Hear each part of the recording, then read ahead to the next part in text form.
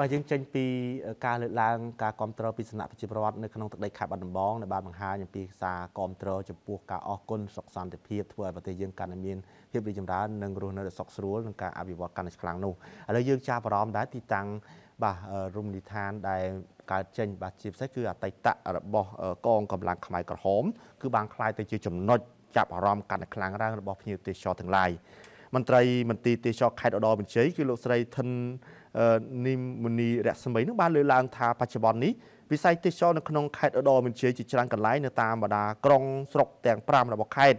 ប៉ុន្តែមានទីតាំង3កន្លែងដែលប្រជាពលរដ្ឋនៅក្នុងស្រុកក៏ដូចជាភ្ញៀវទេសចរជាតិអន្តរជាតិមានការចាប់អារម្មណ៍ហើយនឹងតាក់ទាញនៅចំណាប់អារម្មណ៍របស់ពួកគេជាងគេនោះគឺតំបន់រមណីយដ្ឋានប្រវត្តិសាស្ត្រផ្ទះតំបុកស្ថិតនៅក្នុងស្រុកអន្លង់វែងរមណីយដ្ឋានប្រវត្តិសាស្ត្រស្ពានអូជីស្ថិតនៅ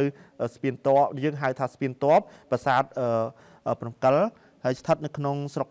ចុងកាល់ហើយនឹងតំបន់រមណីយដ្ឋានថ្មីមួយទៀតដែលហៅថាតំបន់ភ្នំតាអោដែលមានទីតាំងស្ថិតនៅក្នុងស្រុកចុងកាល់ជាដើមនោះ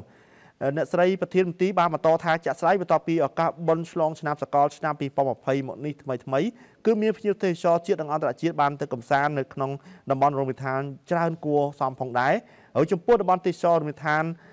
តាអោនិងរមណីយដ្ឋានផ្ទះតំបុកក៏ដូចជាស្ពានអូជីហៅថាស្ពានតបប្រជាពលរដ្ឋដែលជាភ្ញៀវទេសចរទាំងឡាយក្នុងស្រុកតែងតែធ្វើដំណើរទៅលេងកម្សាន្តជាច្រើនហើយលោកស្រីបានបន្ថែមថាតំបន់រមណីយដ្ឋានភ្នំតាអោគឺសម្បូរទៅដោយព្រៃភ្នំ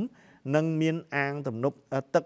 ស្ទឹងស្រែងដ៏ធំហើយមានទឹកយ៉ាងត្រជាក់ដែលប្រកបទៅដោយសោភ័ណភាពព្រៃភ្នំទៅជុំវិញនិងមានកាណូតសម្រាប់ភ្ញៀវជិះកម្សាន្តដើម្បីមើលទេសភាពជុំវិញតំបន់ភ្នំនោះផងដែរហើយតំបន់ភ្នំតាអោបានធ្វើឲ្យពលរដ្ឋរស់នៅតំបន់នោះអាចរកប្រាក់ចំណូលបានពីការលក់ដូររបស់ពួកគាត់ជូនទៅដល់ភ្ញៀវទៅលេងកម្សាន្តនោះ